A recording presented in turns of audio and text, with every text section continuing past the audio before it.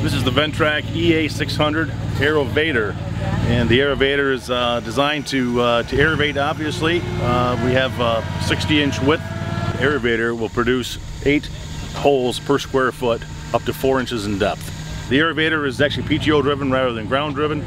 We have an optional seeder box that goes on top of the Aera-vator for overseeding at the same time while you're aerating.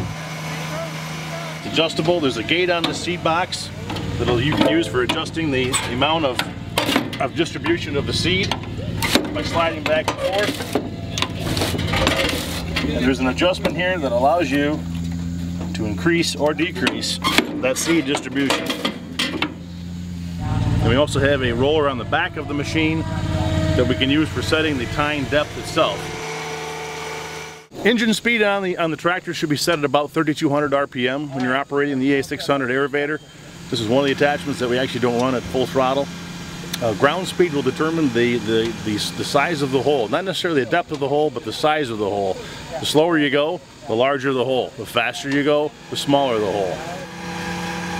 Applications for the EA600 are definitely golf courses.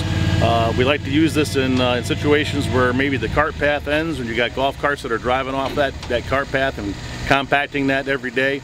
You can take it out there, you can repair those areas, you can overseed, aerate, keep that looking nice all year round. Sports turf is a great application for this product. On sports turf, you can go out and you can take care of the middle of the field, soccer fields, football fields, in front of the goal mouths, those areas that are constantly being compacted by play. You can aerate, overseed at the same time, keep them looking green all year, and no cores. The real beauty of the machine is no cores to pick up.